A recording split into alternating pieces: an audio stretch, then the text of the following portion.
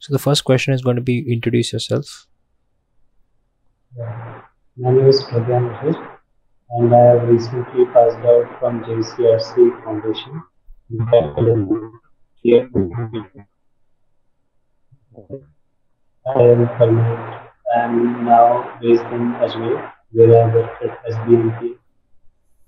We are Asia's leading manufacturer of significant information machines. And about my family, sir, we are a family of four. My father is a construction consultant, and my mother is a housewife, and my sister is now currently preparing for the medical exam, and she is in class 12. And so my hobbies are following current affairs, mainly international affairs. I like them. The second is I like running and mainly calisthenics and Okay. reading self-improvement books. Okay. So the next question is, why did you join the work and not go for higher studies? I joined work because I thought I realized that after passing engineering, I didn't know how to even calibrate a board game.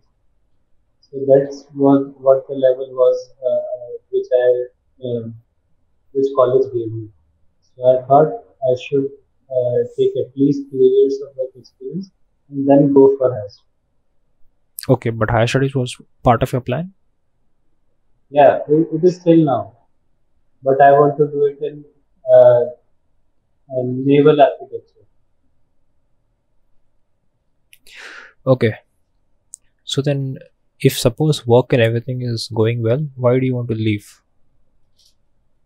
Is it a No, sign that, sir. huh? No, sir. It's just that I am here in the production hub. If I enter some way in machinery, I will also learn the maintenance.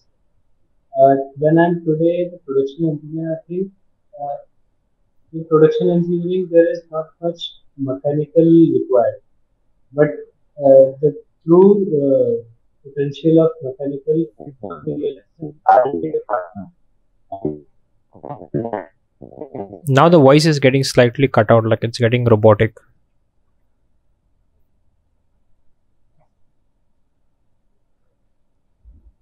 Hello? Yeah, now it's back. Yeah. Uh, till how much? What's that? Till how much did you listen? No, no, I got some part, but again, suddenly the middle is becoming robotic and back normal, robotic, back normal. Yours too. Mine also? Yeah, it's data issue. Could be. Okay, we'll manage with that. Uh, okay, so during your BTech, what was your semester-wise performance? Were there any lower semesters? If yes, why? Yes, sir. In the starting, sir, I kind of drifted out of study. The new college fever, which we call it. So in the starting semesters, like first, second, and third, it was constantly between 65 to 70%. But in the final semester, I scored 88. The thing, my percentage improved after second year, and it was consistently over 75 and two times above 85. Okay, so what are your strengths and weaknesses? So,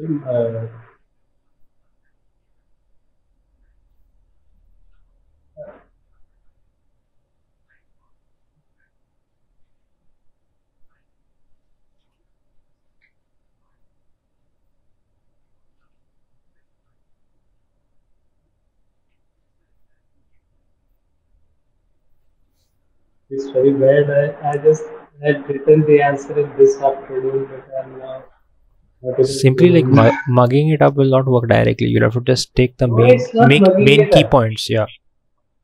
Yeah, I made key points, but the key points, the key words are important, right? Hmm. Like first thing that one thing that I remember is that I want to do things which others hesitate to do. Like I want to do that kind of thing. So mainly you're talking about risk taking appetite. Yeah, risk taking plus I think yeah I will come up with it Okay, again. fine, I'm fine, sorry. fine. So that's one thing that you have to work on. So what makes you think that you will like merchant navy for the major part of your life? So I would love merchant navy because I think uh, in the course of preparation for merchant navy, right, I've come to love ships. Hmm. I love, I love. There are two types of guys, right? One who likes the jet, and other who loves the boat. I'm the second kind of, Okay. and Is that all? Because you're talking about no, years and years and years. yeah, about that also, sir. Sir, I think uh, I am a mechanical engineer, right? I have, if I want experience on state of the art machinery, right? I can only get that in aerospace industry or either in merchant navy or either in defense if I clear that. So I like chips. Plus, merchant navy is the state of the art technology, right? So that's why I want to get in merchant navy. Okay.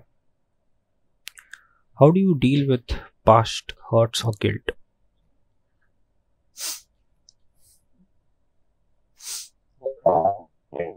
Sir, problems come and go. And now, if, for example, if I had a regret about 2 years ago, right? Now, today, when I think about it, it just feels like it was nothing. I was taking tension for no reason at that time. So, currently, my mantra is that whenever problems come, I think uh, they will, uh, they will pass, and I should pass them smiling because in the future it's not worth. Okay. So you mentioned that you have this risk taking thing and all of that, and that you'll go to any extent to better your condition. Yeah, So how will you deal with a break of trust or disappointment with a worker, friend worker, or colleague, whatever? yeah. Actually, I didn't get Yeah. your So voice. sure, sure. So you're saying that you're the person who's willing to take risk and all of that and go to any extent. So how will you deal with break of trust or disappointment? I didn't get. Break How of will you trust. deal with Break of trust, like breaking of trust. on a colleague? Yeah. Sir, I think it's not good to trust somebody again. It's always good to test their limits and know them. And Okay. according to that, you should bind your expectations. Okay. So why gyms? Sir, I want to join Merchant Navy for my betterment of my nation. Right? So I think JESCO being the biggest Indian shipper, I think it's the best way to go.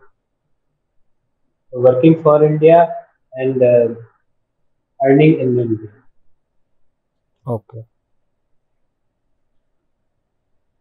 So draw me the valve timing diagram of a four-stroke diesel engine. Sure, sir.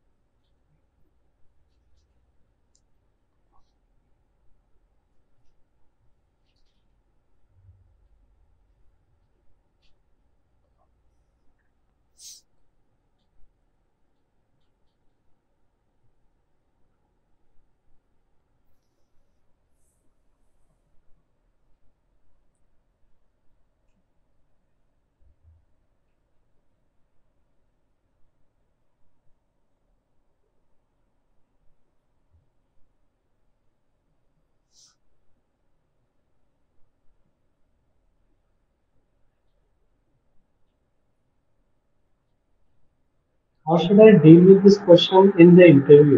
Sorry, interview is offline, right? Previously. Hmm. What should I do in online interview? Right? I should constantly point the camera while drawing the diagram, right? No, no, it's okay. Like, because you'll basically be just drawing it pretty quick, right? So no issues. You can keep the camera as it is and just work on getting it drawn and show it out. Because you have to also explain the whole thing. Okay.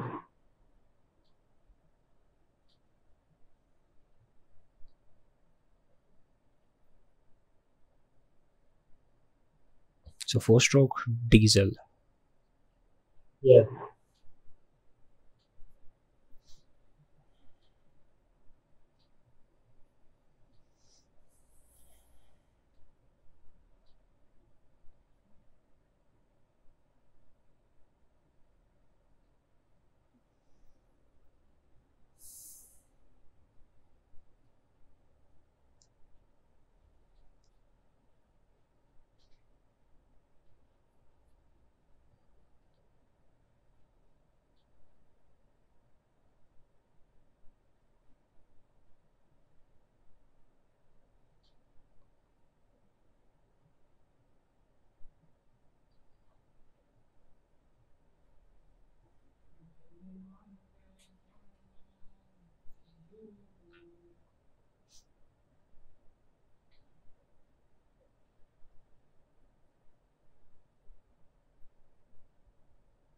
I have to mention the fact that in the previous interview, asked the question about postal control.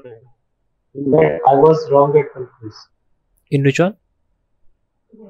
In the earlier interview, you asked about the fuel timing diagram of postal petrol, right? Yeah. In that, I showed that by mistake that exhaust valve opens after BDC. Okay. It opens before, right? Now,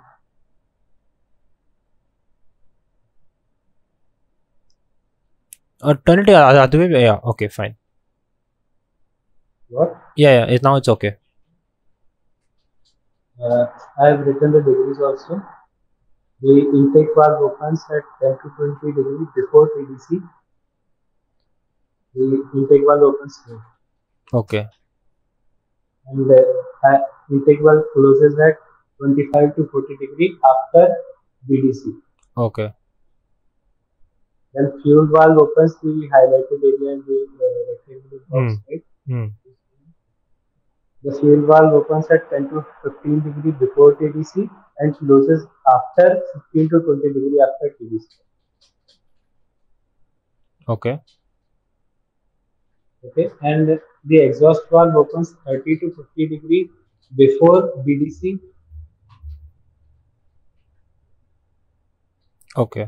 and closes 10 to 20 degree after TDC. Fine. Okay. Fine.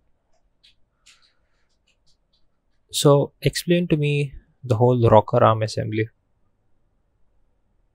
Yeah. Uh, the rocker arm assembly consists of the following parts. First is the tappet. First is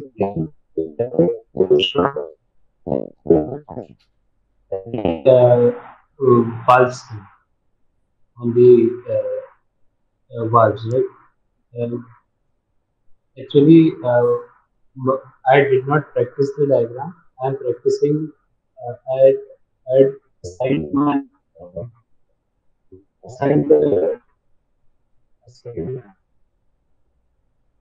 I have assigned tomorrow for practicing and drawing all the diagrams, like Okay. of CFP and the graphs of VCRS and VAC, Okay.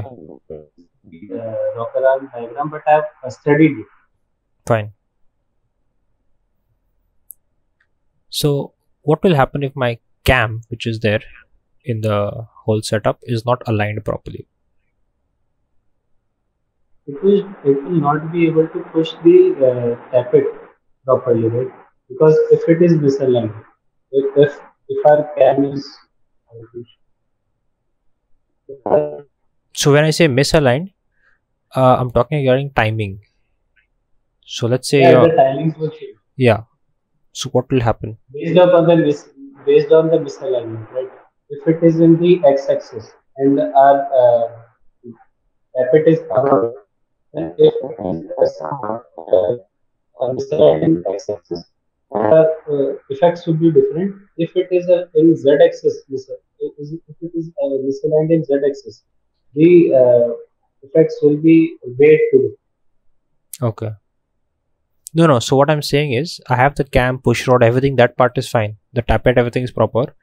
The cam, which is supposed to be at, like, let's say this is the position, like this is where the cam is high. Instead of being over here, it's like this. So what will happen? So now it is It will slightly not. late. It's still rotating. It's just slightly late. So what happens? It will mess up the whole intake valve and exhaust valve opening and closing time, Okay. which will hurt our engine's efficiency and may cause knockdown. Okay. So explain the two-stroke engine in a marine case with all the parts. Two-stroke engine in marine case. Hmm. Uh, I have not read this, but the things which I remember, I can state that it contains the A block, uh, foundation block. On that we have the A block. In the A block we have I don't know what it would. I thought it will not. So I will prepare. Fine.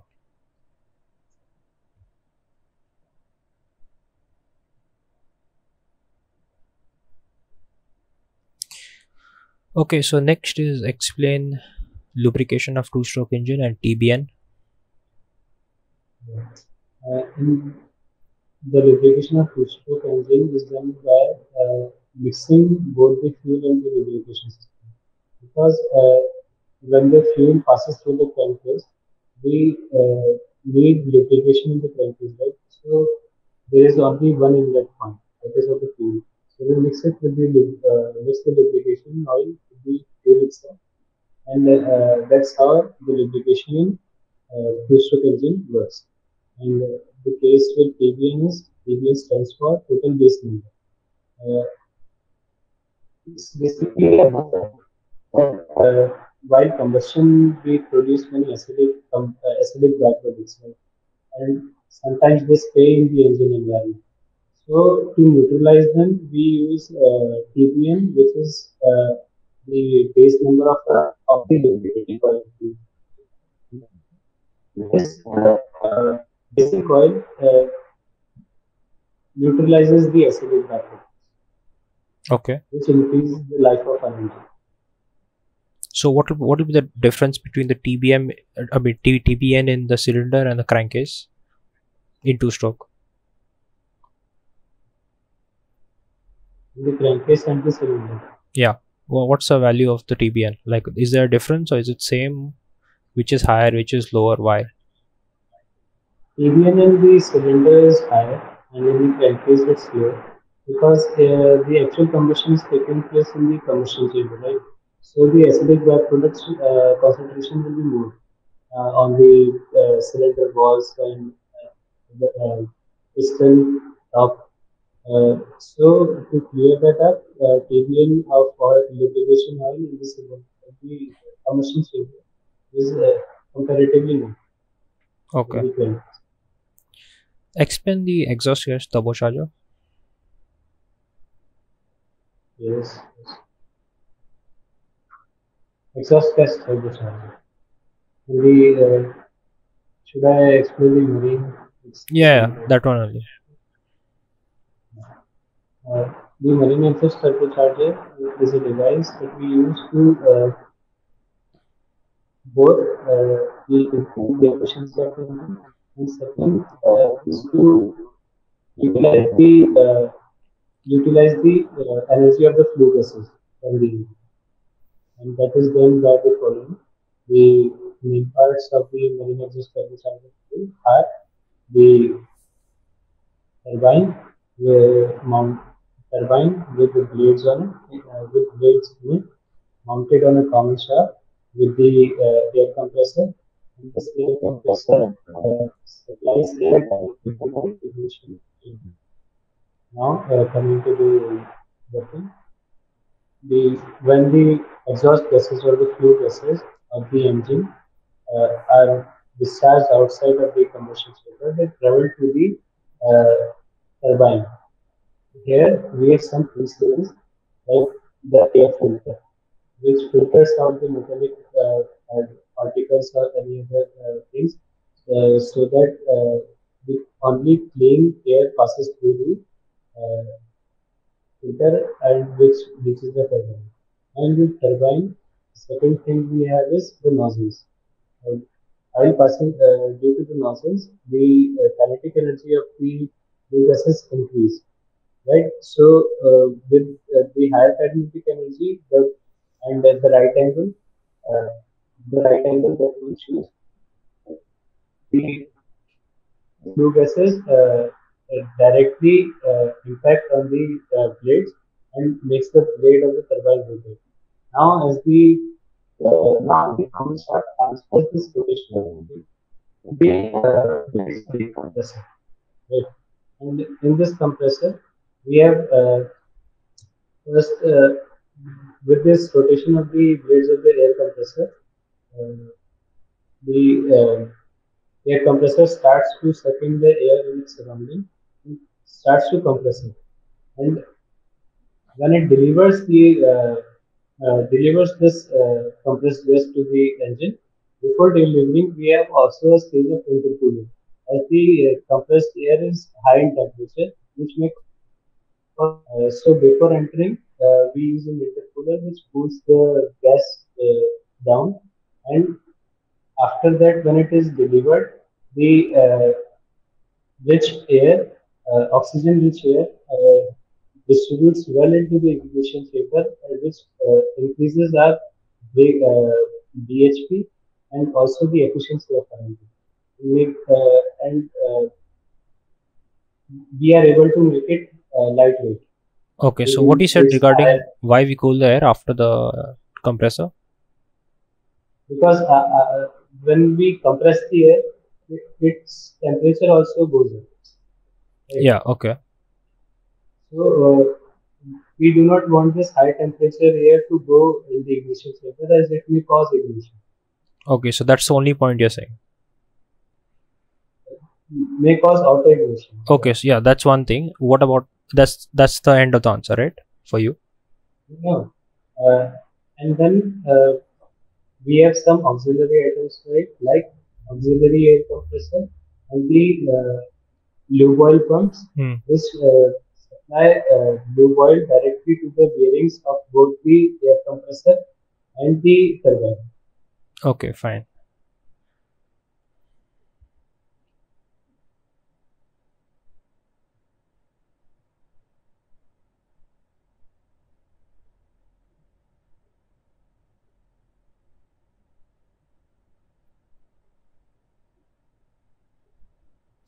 Okay.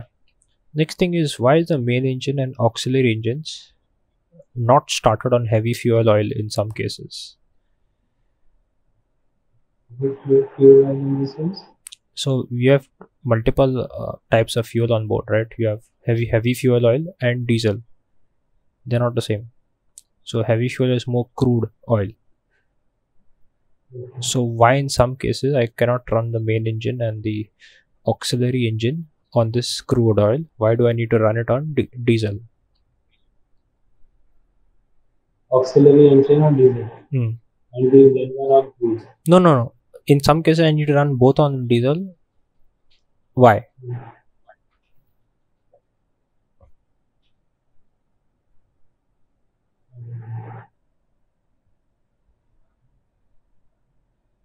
And one thing I forgot to mention, I will not do this in the interview, but I'm mentioning that we also use the economizer to Yeah, yeah. extract the extra heat of the flue gases and takes it to the boiler. Hmm.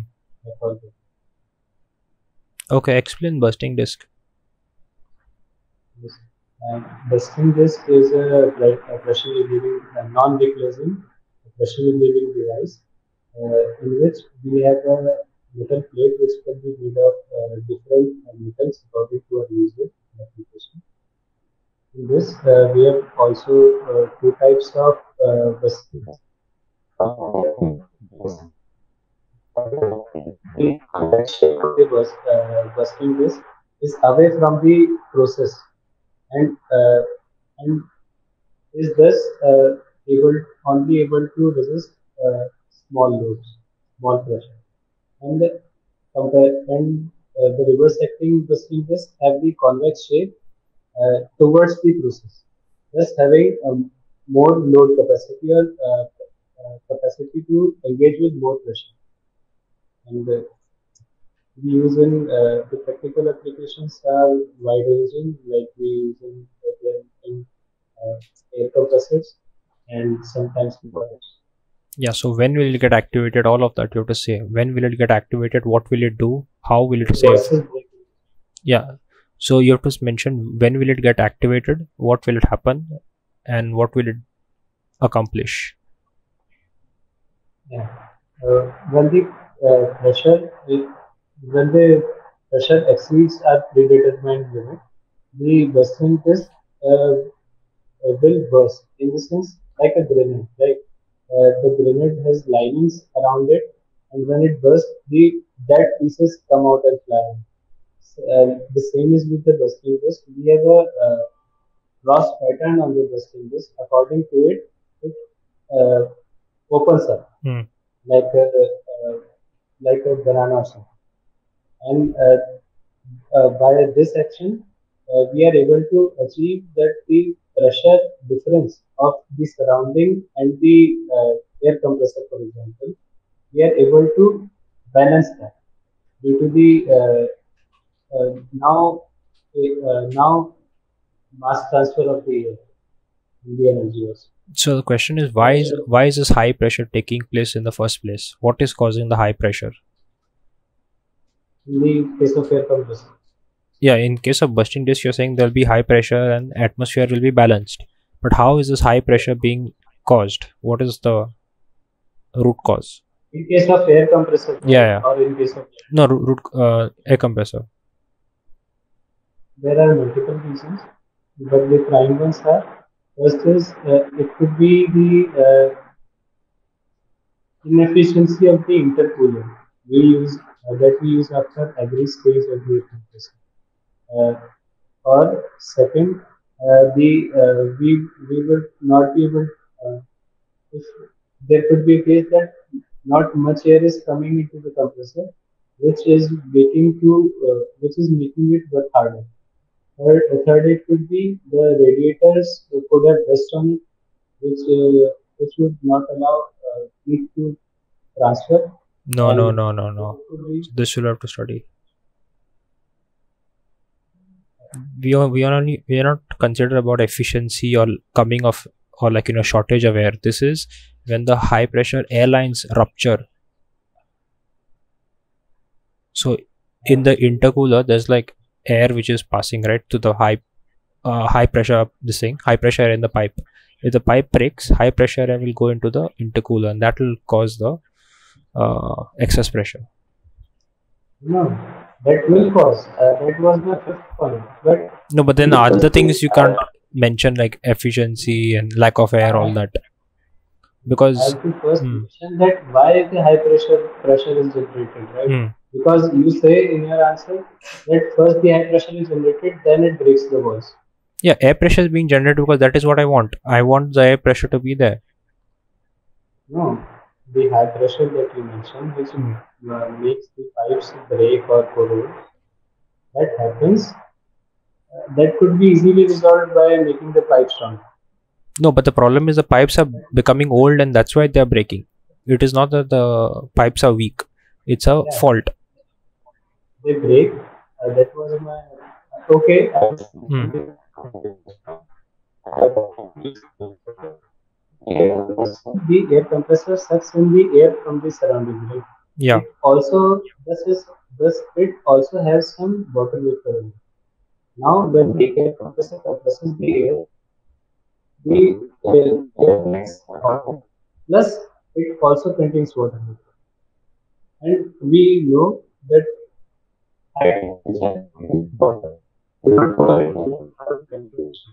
Voice is affects slightly. the yeah now Yeah, it's now it's better. yeah and we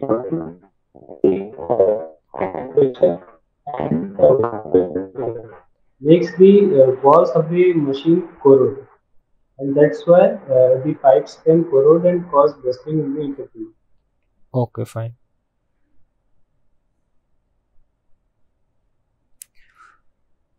Why do we never run a positive displacement pump with the discharge valve shut?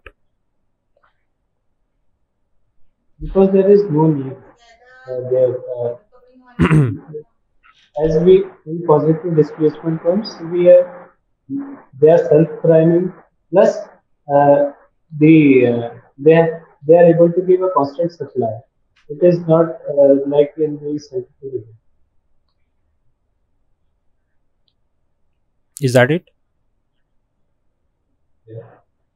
So the thing is, positive displacement pump should not be run with the, should not be started or whatever, or kept running with the discharge valve shut. So priming is a separate part, but what will happen if you give the discharge valve shut? Positive displacement pumps are high pressure Hmm. comparatively to rotor.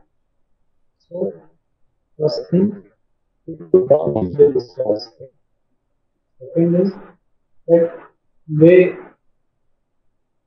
we closely discharge side in rotodynamic terms as to not have the negative effects of the initial surge in the electric current in the rotor. Yeah. Yeah. So that is not the case with the positive displacement. Why will it not be? Same thing is happening, right? I have stagnant water which I'm trying to spin. The same motor is spinning, so the power surge is there, but still I cannot keep it closed. Why? Mainly because the answer is positive displacement pump will keep on building pressure, so it will burst the pipes. Yeah, that was my first reason. It will So burst the after that, you pipe. should not keep on, try deviating. Or maybe I couldn't get the first point, so I was waiting for that. Okay, okay, okay. I will mention that it will burst because it is a high pressure. High pressure is okay, but you have to mention that It, it it will will keep on. constantly supply. Hmm. It will constantly keep on increasing the pressure because it's positive displacement. Yeah, and it will suddenly create a vacuum. Yeah. So next thing is, why do centrifugal pumps not have a safety relief valve? That is centrifugal pumps do not have a safety really problem. Hmm.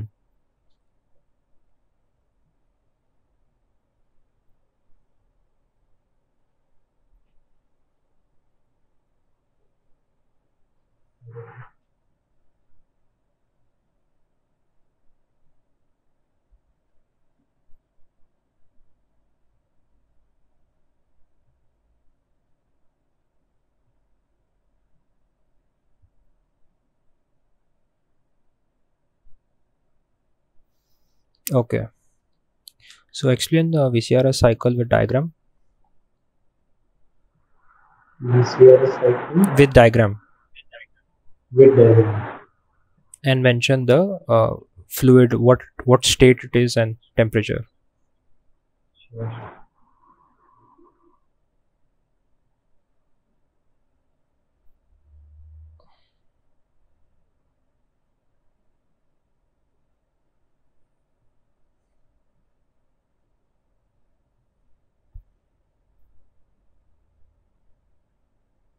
Should I make diagram with pencil or pen in the Any interview?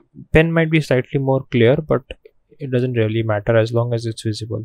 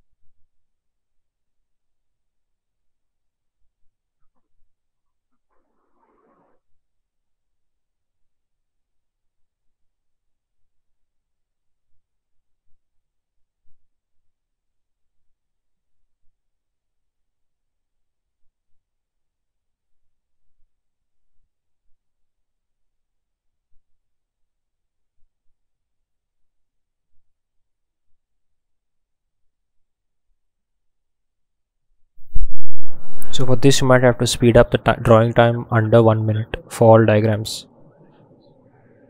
Okay. Yeah, you're correct.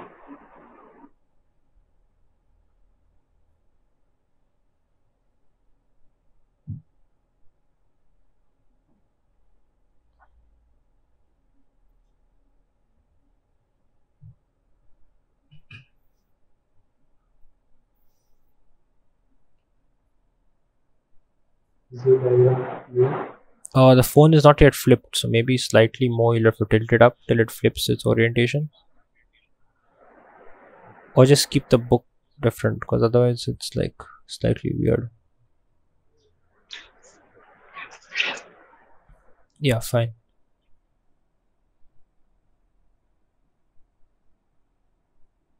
Yeah, and explain. No, both hands are given. Yeah, just voice is Forward? fine. Just voice is fine.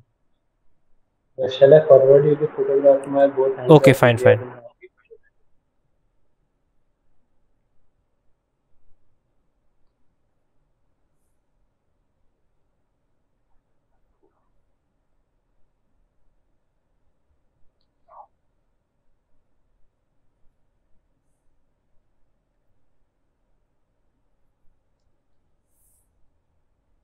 or something.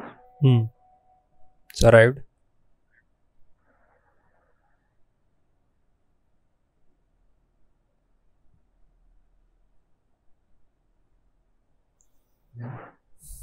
The VCR cycle stands for vapor compression refrigeration cycle. Hmm. In this, we have the following parts: the evaporator, compressor, condenser, the thermal expansion valve with the sensible plug attached to it. And the sensible bulb is placed after at the discharge side of the evaporator. Now, are we able to see the states and the temperature? Yeah, yeah, everything is visible. Coming to the point, let me also repeat all these parts. That in a domestic refrigeration system, the evaporator is present inside the refrigeration compartment to take up all the latent heat of the material inside. And then the compressor, which is at the bottom of the fridge, the condenser is at the back side of the fridge, like the curved tube that we see, and the thermostatic expansion valve. So the working is as follows. The evaporator, when the cold refrigerant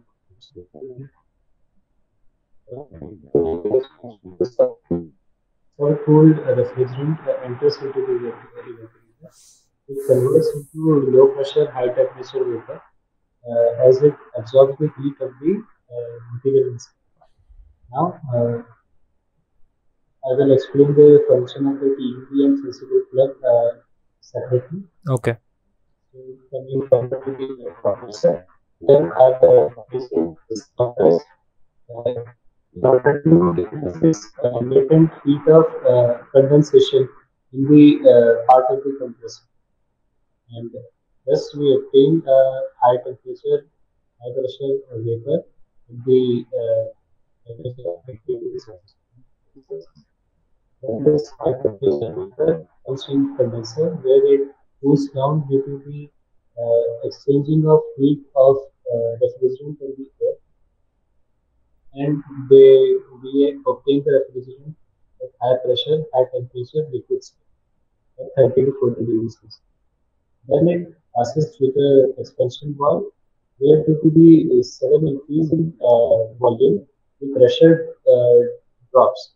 And this drop in pressure also makes the temperature drop. And that's how we are able to produce the cooling effect. Now, the function of the TEV, right? The TEV functions as follows. It has the inlet side, which is at the bottom of the TEV. Then the discharge side, which is at the side of the TEV, whichever it may be according to the manufacturer. Then other than that, we have also have a separate cap on the other side of the discharge side. On top of top of it, we have stainless steel coils which directly connect to a sensing bulb. Okay. And this coil is hollow so as to carry the vapor of the refrigerant of the sensing bulb. And other than that, we also have a temporary orifice which we put it in the suction side of the PV. Now, with coming to its working, the bulb, sensing bulb also contains some amount of refrigerant in it. This refrigerant and the refrigerant of our system are not the same. They are apart. So, the sensible bulb, sensory bulb is kept in contact with the discharge side of the evaporator. Now due to the heat transfer of the discharge side of the evaporator and the sensible sensing bulb, which is made of stainless steel, so it has a higher thermal conductivity. The heat makes the sensing bulb refrigerant vaporize, and this vapor travels through the coil and reaches the top of the TEV, which in turn presses.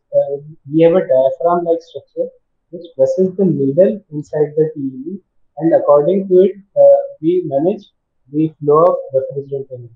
For example, if it is hotter, if the refrigerant is uh,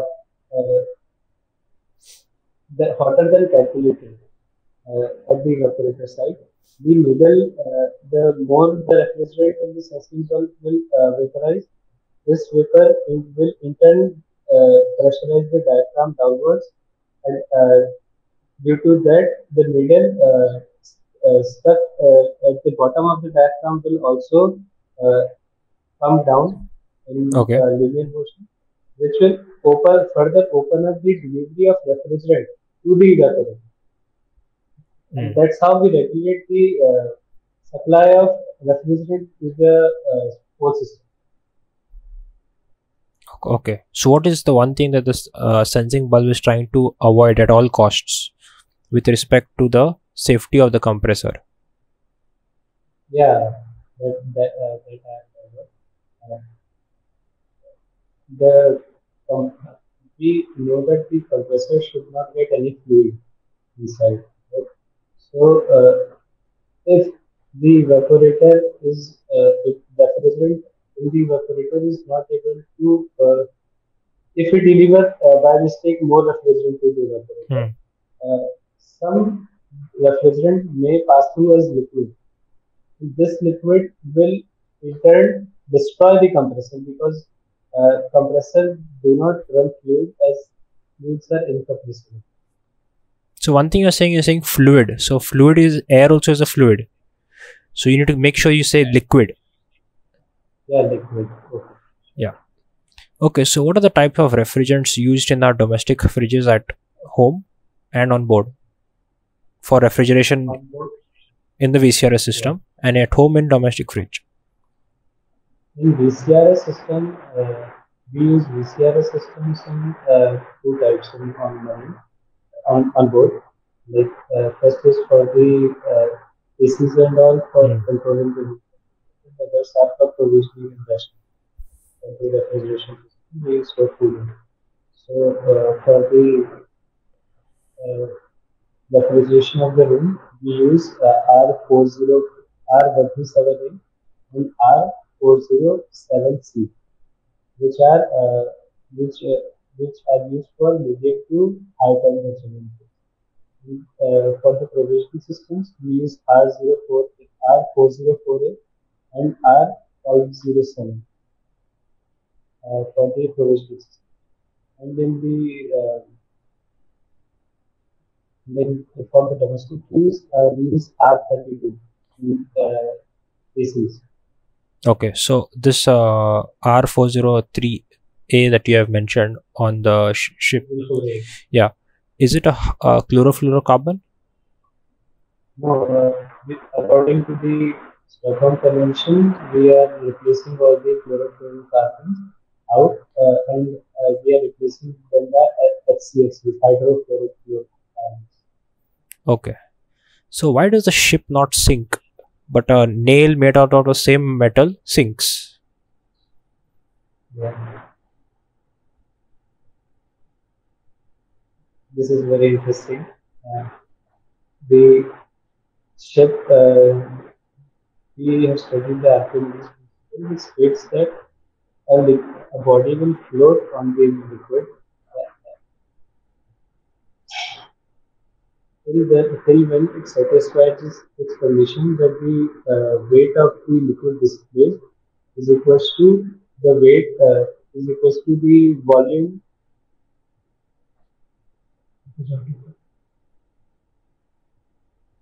The volume displaced by the liquid should be the equal to the volume. The weight displaced of the liquid should be equal to the weight of the uh, body submerged partially. Right? So, and its formula is rho dg.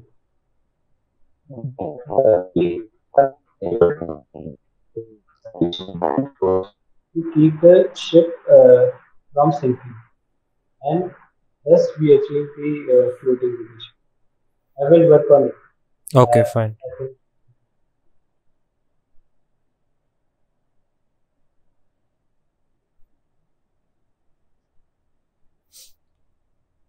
Okay, tell me the different boiler mountings and their individual uses. what Boiler safety mountings. the first one is the water level indicator. Second is the pressure gauge. Third is the pressure relief valve. Fourth, the visible plug. Fifth, bursting fluid. Sixth, blow off top. Seventh, blow off heat water stop, heat stop valve. And eighth is the steam stop valve. Now, let me start by the water level indicator. Water level indicator indicates the level of water inside the boiler, and it is two water level indicators are standard on boilers. The second is pressure gauge. Pressure gauge is a rodent type pressure gauge which helps us to measure how much pressure the steam is building inside the boiler. The third one is the fusible plug. Fusible plug is a device which is made up of uh, a high melting point, which has a high melting point body and a lesser melting point fusible material. For example, we use brass as the body and graphite as the fusible material. So as to when the water level when the fusible material comes in contact with the steam, it melts away, and thus this steam then goes to the firebox and vanquishes the fire. Then the blow off cock. The blow off cock, in certain circumstances, is also has some maintenance function, like for cleaning of slab and all. And it is also a relief valve because relief safety device, as it can release the excess water or excess pressure sometimes if the maintenance tire needs. In the bursting disc is non-declosing relief valve, which we have to change regularly, which we have to change regularly in preventive maintenance or in case it bursts. Yet it's not like pressure relief valve that it will come up and sit down. But we have to change the bursting disc because the bursting material is already busted. In order and it is there to balance out the surrounding and internal pressure of the body so that it does not implode. Then implode or explode depending on circumstances. Then the feed water stop valve, uh, it is there in cases where we need we, we we do not want the boiler to be over flooding, and the steam stop valve is for the regulation of steam output of the boiler, and in some cases Okay. So differentiate between water hammering and steam hammering. water hammering. In case of water hammering, we use field check valve, where the hammering suggests that there is a shock wave produced due to the sudden closure of the feed check valve. As the water suddenly stops after colliding with the walls of the valve and thus produce the shock. And in steam hammering, uh, the the steam hammering is caused due to the basic. Fundamentally, it is caused due to the direct contact of high temperature steam and subcooled liquid, which uh, which creates uh, thermal shock waves and could make the boiler implode in some cases due to the generation of vacuum. Actually, there's And it nothing to do with the boiler implode because here's your valve. Wait, why is my camera stuck? You can see my face like an hand moving. now itself It's got stuck, right? Why the hell is that happening now? Okay, but basically, let's say you have a valve over here and there's water over here. So when this air comes and touches the water, the vacuum is only formed in front of the valve. So whatever that subcooled liquid you're talking about, that goes and hits the valve. So that's why the valve gets damaged. Nothing regarding imploding. That vacuum only sucks the subcooled water and hits it on the valve. Now, why is my webcam? Okay, now it's back. Hmm. yeah. So like if this is the valve here is my this hand is like water packed in the pipe.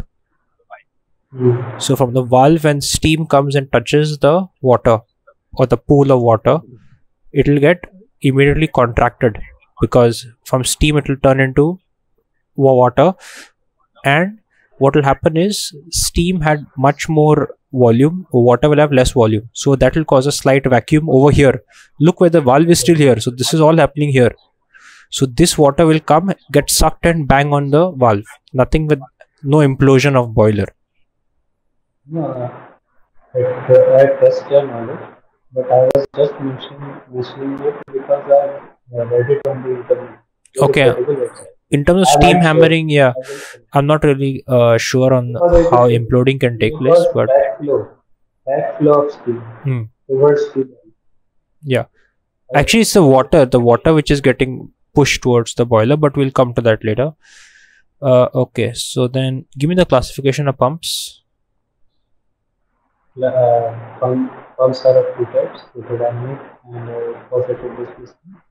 The rotodynamic consists of centrifugal pumps, which are subdivided into three: the axial type, radial, and the release.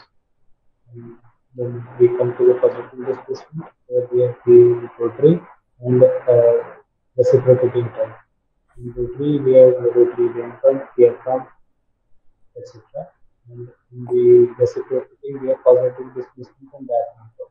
Diaphragm pump are not speeds to traffic. Okay, so give me two real world examples of axial flow pumps.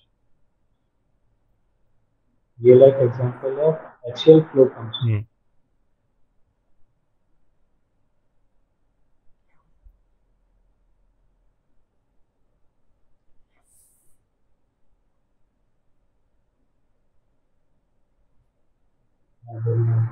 So they can be propeller and even your ceiling fan, because even your ceiling fan is sort of a pump because it is forcing air downwards. So it can, and your propeller is doing the same thing. It is sucking water from the front side and making thrust by pushing it to the back of the ship.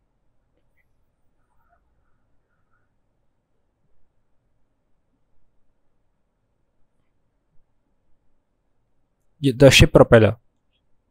No, I know. Huh. But in the basic condition of the pump is it first gives the fluid the kinetic energy, and that kinetic energy converts into pressure energy. That is not happening in this case. No, because see, you have your propeller which is rotating. So that is some work that you're doing. And That provides kinetic energy, but that is not converted into pressure energy like in the case of differential shape of the volute casing. no, volute casing is only in case of centrifugal pump. This is the actual flow pump. So it will be a long pipe. Okay. Yeah. Okay, fine. That. Okay. NDT methods, I think last time we had already gone over that. That was okay. Hand tools also fine. So what is viscosity index? Viscosity index is the measure of how viscous the fluid is, or to say to put it in an easy word, how much resistance the fluid has while it is flowing. That is what is viscosity. Yeah. This is viscosity index is basically the change in viscosity with temperature. So is the viscosity going to change massively or not? Yeah, it will change massively. No, that is what the index will tell you. Yeah, So that I comes disagree. into coolants and stuff. So maybe you can just check on that.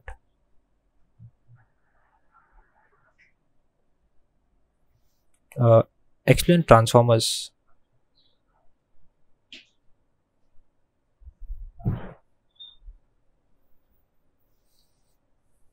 I will have to prepare an the basic idea that there were primary and secondary coils and step down, step up. But I hope to answer you in a very clear manner. So I will do it in the next session. Okay, fine. Then we come to an end.